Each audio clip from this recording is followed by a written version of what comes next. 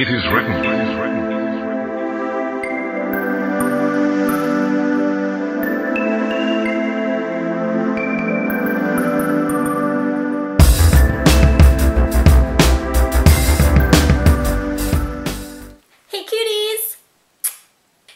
I'm going to be doing a nail tutorial. This is the nail tutorial that I'm going to be showing you guys how to complete today. It's kind of dramatic, but if you don't wear the fake nails, it will be less dramatic.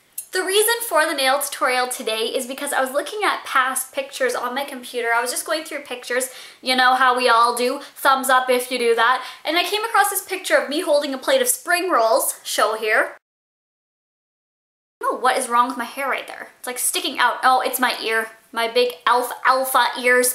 Anyways, my friend makes like the best spring rolls ever, so we were at like my friend's get together in her backyard and I wanted a picture of the spring rolls, so I held them and I could see my nails and I was like, oh my god, those are so cute. I want to do those again. And yes, they're really easy to achieve, and if you're messy like me, the messier the better, and you can definitely do this if you're messy, and I love them. You can use the fake nails or no fake nails. You can use your actual nails. When I was holding the plate of spring roll, those are my real nails, so you can do them either or. All the colors will be listed in the description box down below as always, and here you go! I'm going to start off by using some fake nails. You can definitely use your real nails or fake nails. This is totally up to you. These are just glue-on ones from Dollarama. There were $1 for a huge pack of them, so just do it how you want. I'm going to paint my nails in thirds. I'm going to start out with the bottom third of my nail, and I'm just going to dot it with some white polish. This is really easy. I'm just putting it on really messily and just throwing it on. And I'm just going to continue to do this on all the bottoms of my nails.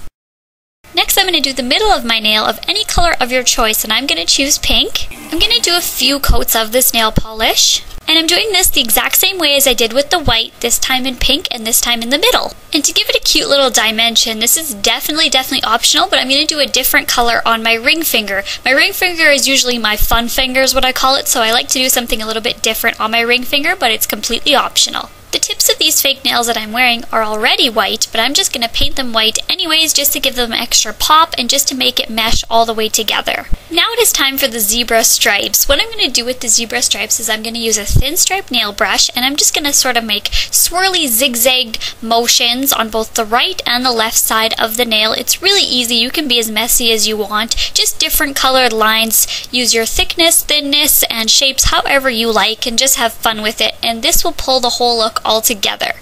This is a very easy technique to achieve, even if you are messy. And when you get to the sections where the pink and white meet, make sure to focus your zebra stripes there, just to blend the pink and white background together evenly.